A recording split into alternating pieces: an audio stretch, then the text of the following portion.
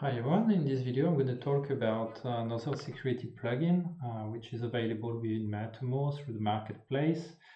This one has been developed by Lucas Winkler, and the name of this plugin is Password Verifier. So as its name stands for it, what does it do? It checks within the famous haveibeenpwned.com database if the password that the given user is going to get, or let's say the password that the user want to set, have been already exposed, so to say, make public, and is highly used by potential hackers.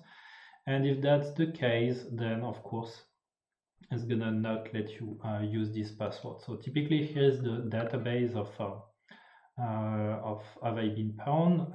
Let's take a common word. Let's say like dog hunt. Okay, dog hunt, or even dog hunter. Okay, I don't know why that's the word that came to my mind. Oh, the password dog hunter has been used 455 times before, so you should basically not use it. Let's take I don't know, like Coca-Cola. Okay, Coca-Cola. Wow, that's kind of a highly used password. They take like the name of a car, for example, so Dodge Viper. Okay, it has been used. Okay, and so on and so forth. Okay, so that's the point of this have I been pwned database, is to expose all the passwords which have been already made public.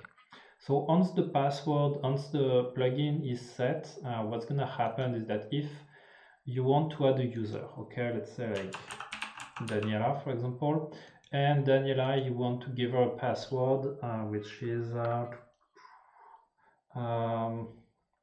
what could I imagine as a password?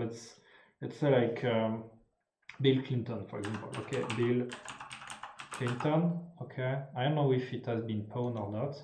Email, I'm gonna say daniela@rc.com, and let's see if Bill Clinton is okay. This password, Bill Clinton, has been used more than 1,000 times, so they will tell you, okay, you cannot use it. So probably here you will probably have to play with less common passwords. So here let's go for Bill Clinton with a capital B, for example.